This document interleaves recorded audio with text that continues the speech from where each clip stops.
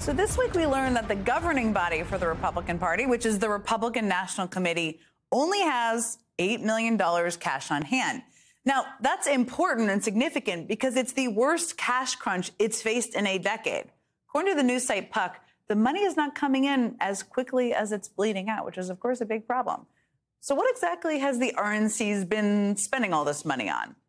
A big hint actually came from an RNC spokeswoman who bragged late last month that the RNC has spent millions of dollars to engage in 76 election integrity lawsuits in 22 states. And by election integrity lawsuits, what they basically mean is that the party is spending a lot of money defending the big lie, fighting to limit access, essentially, to the ballot box. Perhaps no surprise coming from the party of Trump. But what is pretty ironic is that at the very same time, the RNC is also spending big on an early vote initiative called Bank Your Vote, a program to get Republicans to commit to voting early in all 50 states and 6 territories. A good thing, participating in democracy. But let's just pause on all of this for a second, their priorities, because these two spending priorities are kind of a study in contradictions. I mean, the RNC's election integrity lawsuits are expensive legal gamuts, which foster distrust in early voting and in the system we are all trusting on to count our votes. Why would you go out and participate in a process that someone is telling you over and over again is rigged?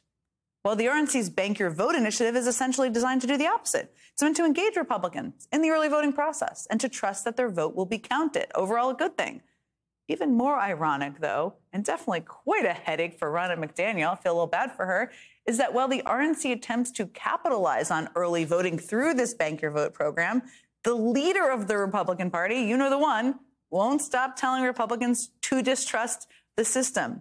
Here he is just last month, after he won the Iowa primary, railing against exactly what the RNC claims they're trying to fix.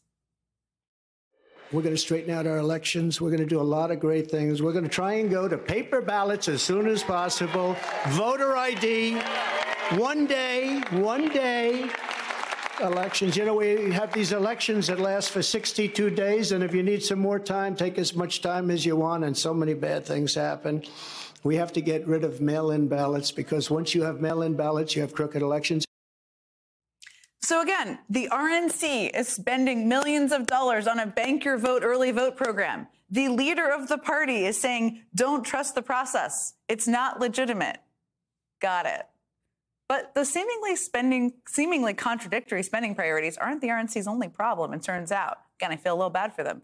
According to Puck, the RNC's money problems have been mounting in part because of lackluster enthusiasm for small and large donors alike. But do you know where Republican small donors haven't stopped sending their money?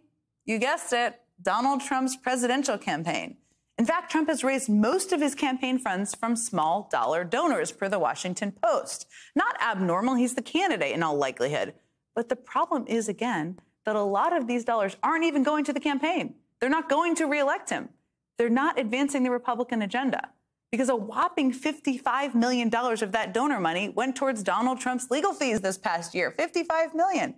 So Trump is not only cannibalizing the RNC's message about the early vote and wasting their money on that program, he's cannibalizing would-be RNC donors for his personal legal bills.